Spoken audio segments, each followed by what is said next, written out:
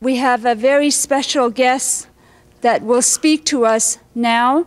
We had him scheduled for this afternoon, but he must leave, so we now have N. Scott Momaday.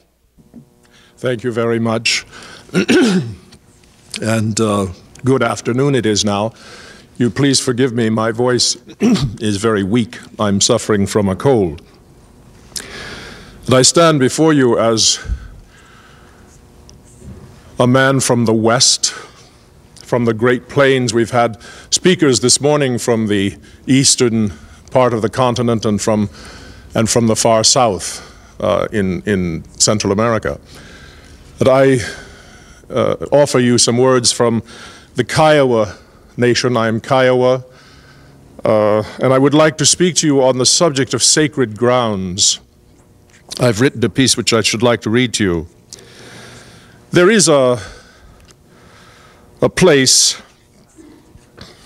a round, trampled patch of the red earth near Carnegie, Oklahoma, where the Kiowa gourd dances were held in the early years of the century. When my father was 6 or 8 years old, my grandfather, who was a member of the Tainpe, or Gourd Dance Society, took him there. In one of the intervals of the dance, there was a giveaway, an ancient Plains tradition of giving gifts as a public expression of honor and esteem. My grandfather's name was called, and he let go of my father's hand and strode out upon the dance ground.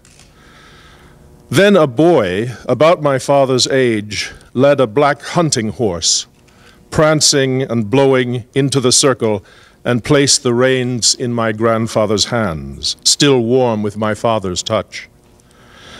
The great muscles of the horse rippled in light, and bright ribbons were fixed in its mane and tail. My father watched in wonder and delight, his heart bursting with excitement and pride. And when he told me of that moment, as he did a number of times because I craved to hear it, I could see it as vividly as if I had been there.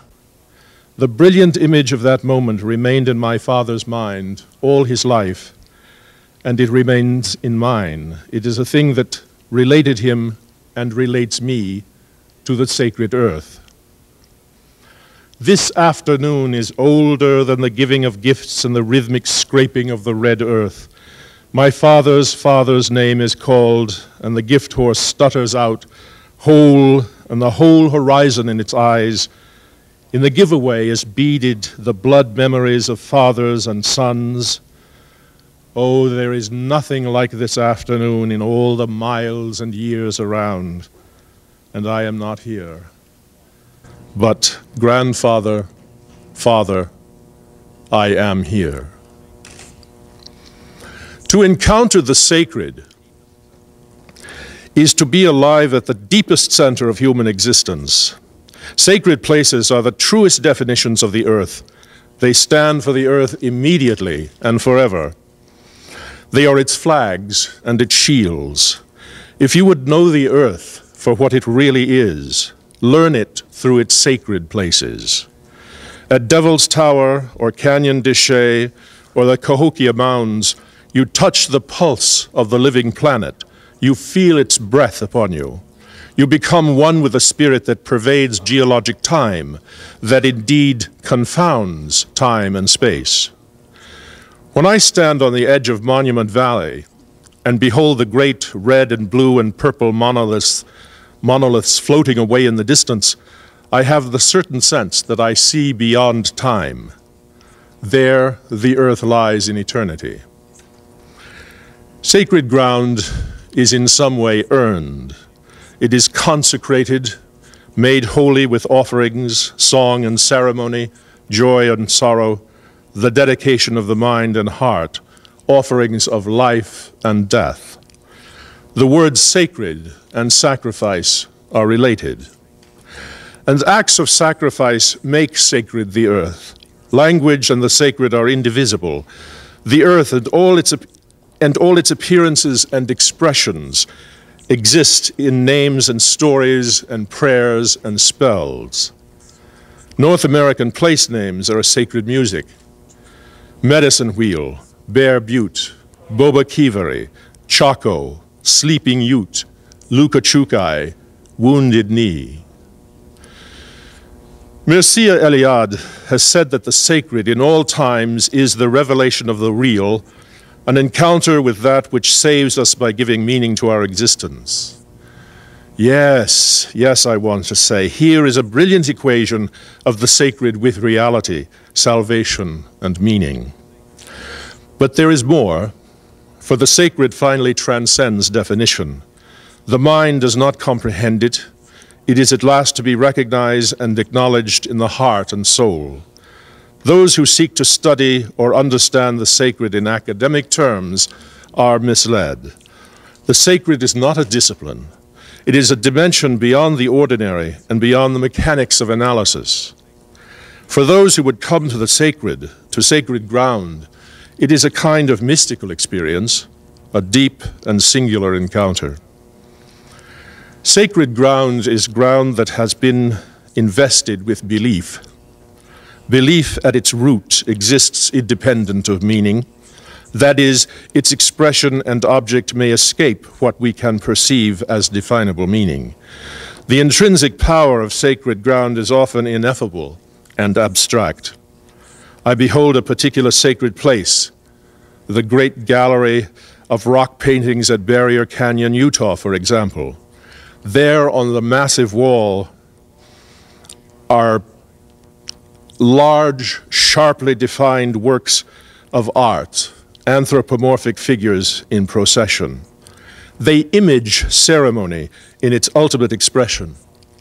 Humans or human-like gods engaged in the drama of being. They perform the verb to be. They reflect the human condition. They signify humanity in all places, at all times. They proceed from the depths of origin, from a genesis nearly beyond the reach of imagination. The figures in the eternal procession at Barrier Canyon are related to us in story. We do not know the story, but we see its enactment on the face of the earth, that it reaches from the beginning of time to the present, to a destiny beyond time. We do not know what the story means, but more importantly, we know that it means, and that we are deeply involved in its meaning. The sacred is profoundly mysterious, and our belief in it is no less profound. In Native American oral tradition, the reverence which humans have for the earth is a story told many times, in many places, in many languages.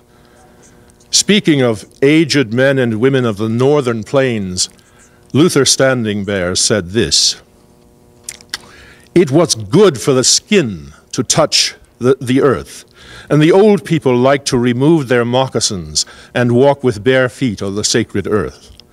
The birds that flew in the air came to rest upon the earth, and it was the final abiding place of all things that lived and grew. The soil was soothing, strengthening, cleansing, and healing." A prayer from the night chant of the Navajo begins with homage to Tsegi, Tsegi-ye, the place of origin, place among the rocks. It would be impossible to imagine an invocation of greater moment or power, or a word or concept more elemental than the prayer from the night chant, which begins, "House made of dawn, house made of evening light, house made of dark cloud, house made of male rain, house made of dark mist, house made of female rain, house made of pollen, house made of grasshoppers. Dark cloud is at the door. The trail out of it is dark cloud. The zigzag lightning stands high upon it." But where there is the sacred, there is also sacrilege, the theft of the sacred. To steal the sacred is to rob us of our very selves, our reason for being, indeed our being itself. And sacrilege is a sin of which we are capable. Just look around you. When I was a small boy, there was a box of bones in the barn of my Kiowa homestead on Rainy Mountain Creek, where I loved to go and visit my grandmother. They were the bones of a horse, a legendary hunter, a horse of exceptional speed and endurance. The horse belonged to my grandfather, who owned many horses and who died before I was born, just before I was born. The bones were for me a tangible link to my heritage. They were sacred. Their very existence made of the barn a singular place, a sacred shrine. And then, one day I went there and the box of bones was gone. They had been stolen. Even as a child, I knew an unnameable sadness, a sense of loss that would from that moment adhere to my heart. The sacred places of North America and of Central and South America, indeed of the world, even are threatened even as the sacred earth as a whole is threatened. In my generation, we have taken steps, small, tentative steps, to preserve forests and rivers and animals. We must also, and above all, take steps to preserve the spiritual centers of our earth, those places that are invested with the dreams of our ancestors and the well-being of our children. It is good for us, too, to touch the earth.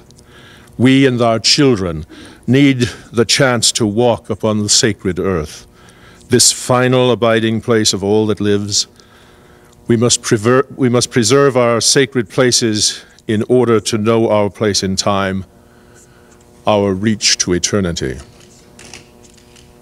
Aho.